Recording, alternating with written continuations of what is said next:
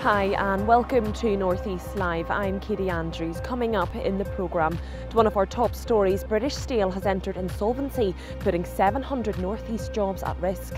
And the plan is to try and find a new buyer to make sure that we maintain the longevity and the security of the 700 jobs both here in Lackenby and at Skinning Grove in East Cleveland in Teesside. We'll be hearing from Sunderland manager Jack Ross as they prepare for that all-important playoff final on Sunday. And it will be judged as being successful or unsuccessful by a lot of people whether or not we win the game this weekend.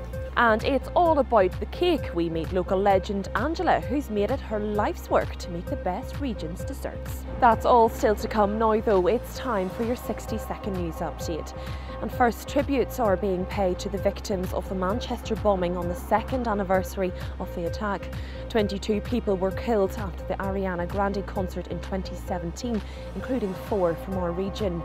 The families of Chloe Rutherford and Liam Curry have thanked the people of South Tyneside, which has turned pink and blue in their memory.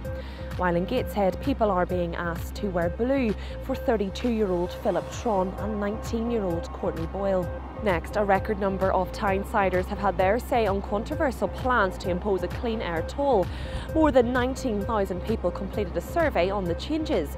Council bosses in Newcastle, Gateshead and North Tyneside now have to make a huge decision on how to cut air pollution before 2021.